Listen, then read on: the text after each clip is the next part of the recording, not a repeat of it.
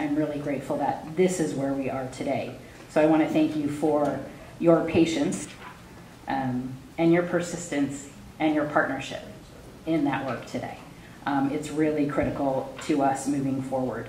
I know that when I left that meeting, and seeing Diana and Ruthie and Rohan and Lily and Emma and Paige and Dawn and all of you over all of this time, my intention that day was for you to feel like you were heard and valued and respected, and that we wanted you to be part of the process. That I think I said, I don't know where it's going to go, but I know that we need you alongside us in the process. So 610 days later, it's a pretty incredible result for hanging in with us. So that passes 4-0 and no abstentions.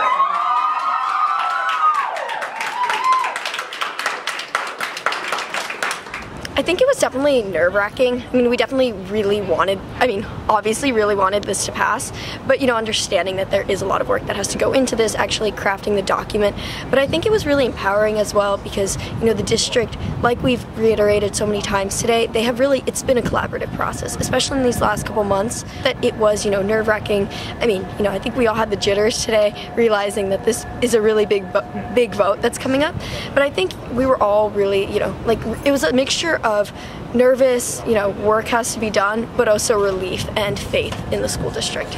So a couple things that they added was the language. They strengthened the background / reasons to do this, which honestly is one of the biggest components for the urgency aspect. So really just by changing the actual language, we added a bigger urgency component.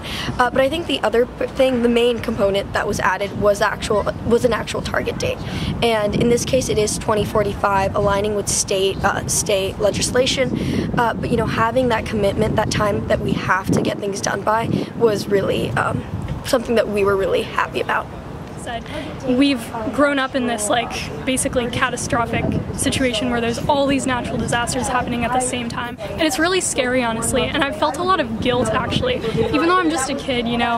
People will say you need to be using less water and watering your lawn less, and I've felt guilty, even though I know it's probably not my fault, but ultimately I want to do something about it, and that's really been a driving force for why I joined this campaign, why I've done so much for it, and seeing my other, all these other teenagers doing the same thing, it's so inspiring, and it's really motivating to just work with other kids like me. So I grew up right here in Southern California. So throughout my childhood, I've just watched the climate crisis go from bad to worse. I've seen the wildfires, they get more and more frequent, and I've seen them set off my asthma. I saw the sun turn red for the first time in 5th grade. I've seen grass get drier and drier. I've watched droughts come more frequently, and then they go, and then they come again. So I've grown up, as most of the kids these days have, in this world that's slowly been burning.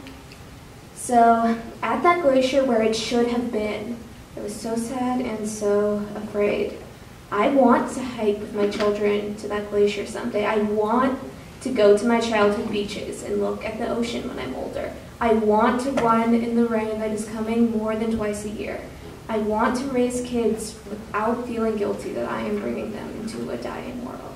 So this policy 3510.1, I don't know, there's lots of numbers, but it's not going to single-handedly fix the climate crisis, but it's a step in the race. I would know, I'm a runner, and with enough steps, a race is won. So we have to take this step for all of us and for our futures.